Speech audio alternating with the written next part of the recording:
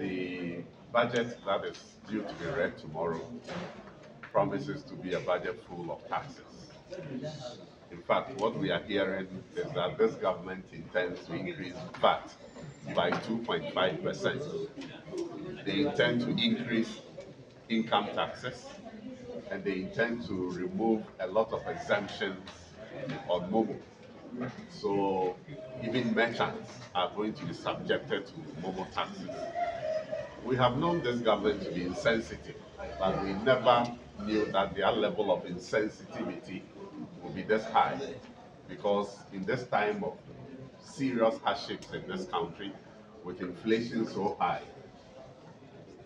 none of us expected that they will be increasing taxes to this level.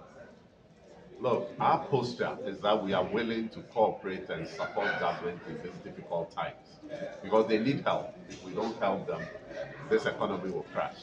However, government must come clear to show that they are going to reduce expenditure drastically.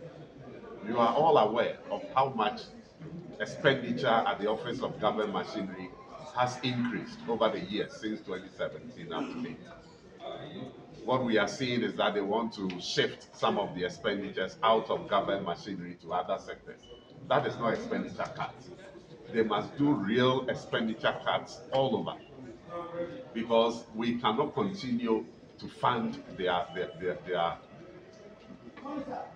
what do I say? We cannot continue to fund all the unnecessary expenditures that this government is embarking on. And so that is the signal we want to send them, that this government must come with clear expenditure cuts in this budget. And then we will not accept this 2.5% increase in VAT because that will be killing. We won't say no taxes at all because government programs must run.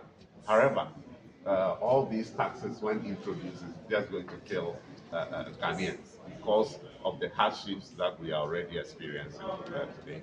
So between today and tomorrow, before government comes with the final budget on the floor, we expect them to factor in these things. Number one, I want to repeat, expenditure must be cut drastically.